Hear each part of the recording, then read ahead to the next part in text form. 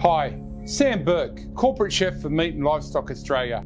Today I'm going to show you how to cook red meat creatively over open fire with a wonderful Australian butterflied lamb leg. Boning a butterflied leg of lamb turns a wintering cut into a primed cut ready for the grill.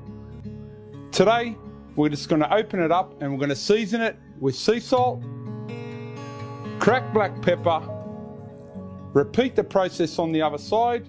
Don't be afraid to put a few slashes in your lamb.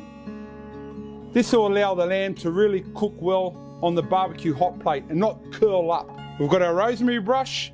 I'm just going to baste it with oil. Cooking time on this would be almost 15 to 20 minutes each side, almost like cooking a big steak. So we've got a cauliflower here that we've blanched for 7 minutes and then we've cooled down. It'll go fantastically with the lamb. We're going to bake it in our wood-fired oven, and I've made a bit of a braise with paprika, cumin, olive oil, salt and pepper and garlic.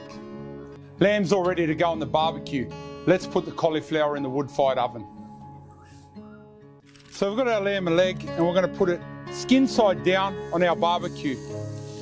Now if you've got a normal barbecue, I recommend you getting it to a high temperature and then reducing it to medium once you put the lamb leg on the grill plate. A pro tip for sharing your lamb: squeeze a lemon to finish.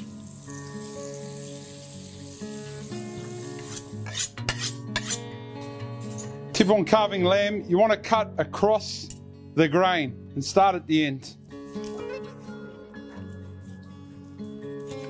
And there you have it, a butterflied roast leg of lamb straight off the coals. To accompany tahini yogurt, pomegranate, my salad and roasted cauliflower.